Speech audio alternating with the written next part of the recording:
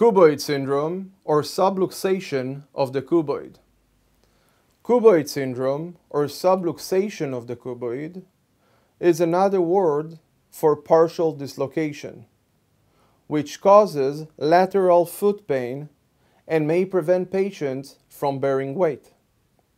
The cuboid bone is one of the tarsal bones in the midfoot, located on the outer side of the foot, in front of the ankle, just behind the bony prominence of the fifth metatarsal bone, shown here on the model.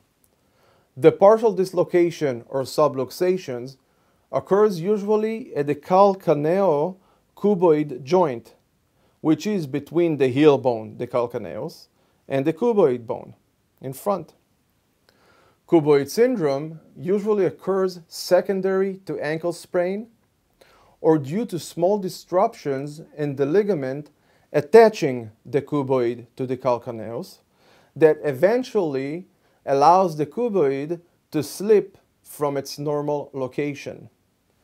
The condition is quite common among professional ballet dancers, secondary to excessive tiptoeing.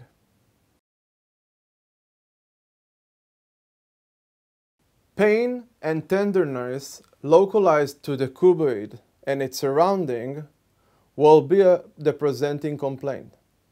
Some patients may describe minor foot trauma or feeling of a small pop in the outer midfoot.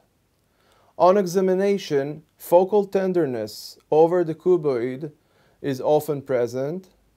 Mild swelling and hematoma, a bruise, may be present, where pronounced swelling or tenderness suggests a more severe injury.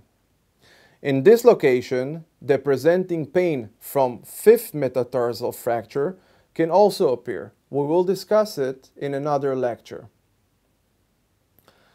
The treatment actually consists of manipulation of the cuboid back into its anatomic position, and later placing a lateral tape or using a special support insole to help maintain the position.